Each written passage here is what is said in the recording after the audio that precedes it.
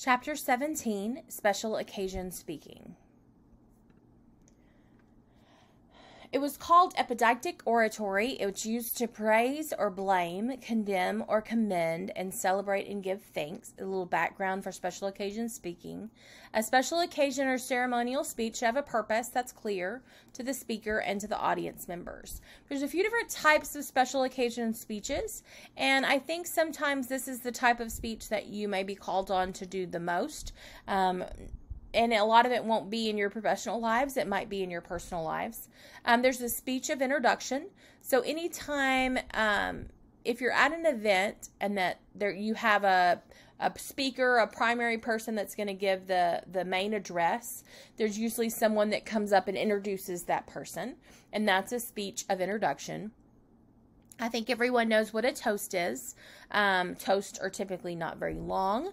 They're pretty brief. Depending on the event, it may be something you do prepare ahead of time. But what we're familiar with a toast. We know that a roast is not quite as kind as a toast, but again, it may be something you want to prepare for, but it's not going to be very long. It's a brief interaction. A presentational speech. So sometimes if you're being called to give an award at an event, then you would give a brief speech about the award and then about the person receiving it. An acceptance speech is if you're the person receiving an award, then you would have something to say about your honor in accepting this award. A keynote address, when you're the person called to be the primary speaker at an event, you always want to consider what the event is, what's the purpose of it, what type of audience do you have, what is your time requirement to make sure that you don't speak too long, but you're also not so brief that you don't meet expectations. A commencement speech, we think of this with graduations, where there's usually a speaker, multiple speakers in a graduation. A commemorative speech and a tribute.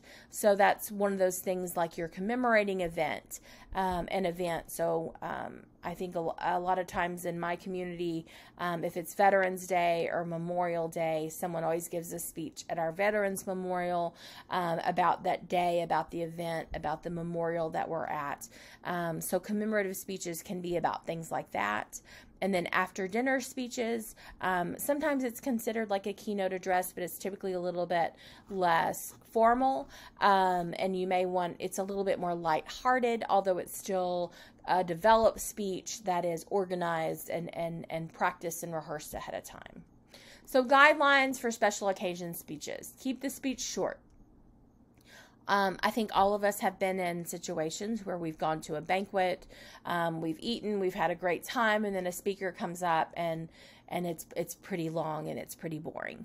I remember I was at a Chamber of Commerce banquet a few years ago, and a wonderful history teacher who's a great man gave the history of our community, although I think it maybe lasted twice as long as it was intended to last, and I realized there is not a lot of excitement in the history of the town that I live in because it was pretty dull and there wasn't a lot of exciting things that took place. So just consider the audience, consider the time frame that you have, consider the situation that you're in. Acknowledge the obvious sometimes, and I kind of think of like when you're watching award shows on TV and someone receives an award, but they always acknowledge those others that may have been nominated in situations like that. Always stay positive.